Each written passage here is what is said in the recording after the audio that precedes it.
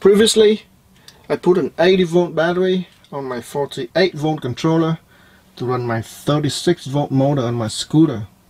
I could only get it up to 27 miles per hour on this battery.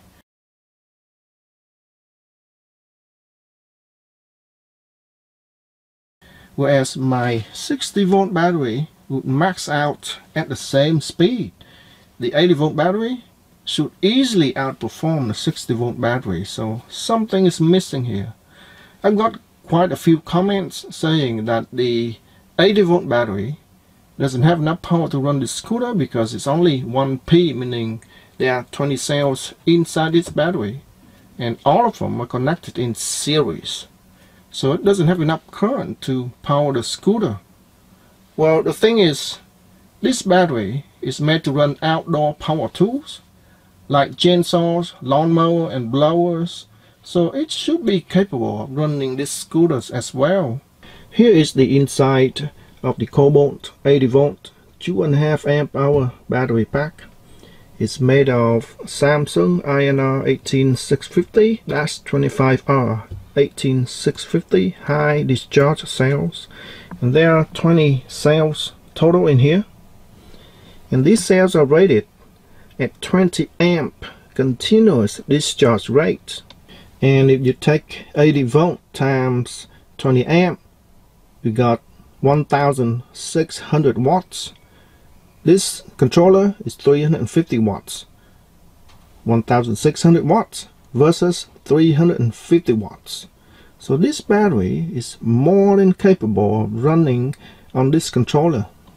So what that means is the bottleneck here is the controller and not the battery.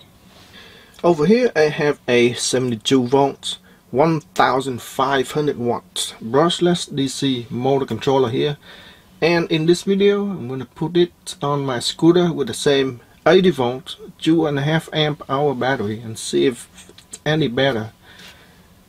As a comparison, this is the 350 watts 48 volt controller. This is 1572 volt controller. You can see the difference in size. It's a lot bigger, so hopefully this is gonna get the job done. And this is the chance for my 80 volt battery to redeem itself. Is it gonna work? Let's find out. I have just finished wiring the controller to my scooter, so it's just basic wiring. The power cable to the battery, 3-phase power cable to the motor, hall sensor, and throttle control. That's pretty much it. I was planning to put this controller inside the space where the battery used to be. I already removed the battery, but the problem is this controller is way too big. The width of the controller is bigger than the width of the space inside the scooter for the battery, so I cannot put this inside here. So what I did is I just cut this bottom plastic cover and make a hole so that I can feed my wire through here.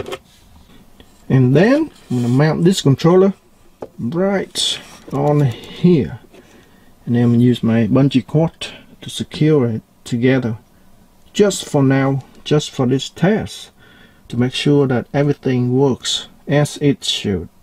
So here it is, securely mounted by the bungee cord. This just for this test. If it is successful, I'm gonna find a better space to mount this permanently on the scooter. Got a battery installed. Let's put it to the test. Right, moment of truth. Got everything hooked up and ready. Let's turn it on. 83.1 volts. Wow, that's good acceleration. Let's see, 17,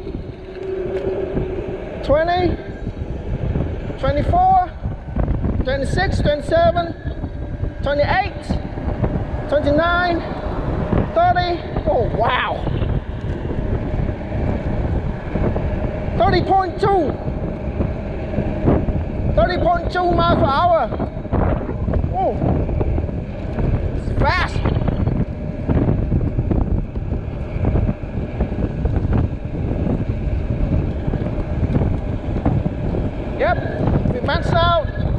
72 miles per hour. Alright, so this is my second run. This is the speed selector cable. I'm sorting out the gray and black pin here, and that is for higher speed selection. I have ran for a couple miles, so the voltage is lower than before. This is a small battery anyway, so hopefully I still get a better speed. Whoa. You can hear the wheel spin. Let's see what we got. 20, 24, 26, 28, 30, 31. Wow, 32. Woo! 32.6 miles per hour. 32.6. Woo! This is a lot better. Woo! Let me show you the acceleration. It's so ferocious that it would spin the wheel every time I try to push it when I accelerate.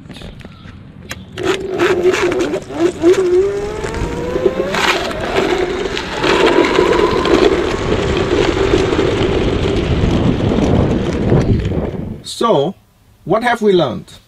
Absolutely nothing, I'm afraid. We have learned that the 80 volt battery is actually better than the 60 volt battery. Wow, absolutely groundbreaking. Duh, it doesn't take a genius to realize that, does it? However, I have answered the most fundamental question that a lot of you have. A small 1P 80 volt battery is still capable of powering this scooter. However, the voltage drop on this battery is quite severe. When it was under load, the voltage dropped down to 73 volts, and it was a fully charged battery which started at 83 volts.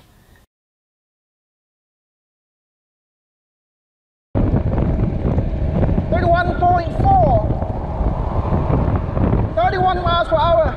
Woo!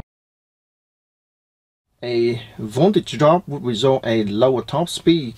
So I reckon if I had a bigger battery, say a 6 amp hour, the voltage drop would be less, and therefore I would have gotten a higher speed.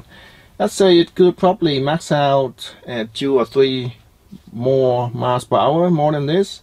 So if this one maxed out at 33 miles per hour, a 6 amp hour battery would max out at about 35-36 miles per hour. This 72 volt controller is a beast. It provides so much torque to the motor that every time I try to push hard on the throttle, it causes wheel spin, even at speed. This is a rather inexpensive controller. It only cost me about $30 on eBay. The only thing I wish it had would be cruise control. Unlike my previous 48 volt 350 watt controller, this one does not have cruise control. This motor here is 8.5 inch bird scooter motor. It originally came from a rental bird scooter. It works fine, but it does get pretty warm.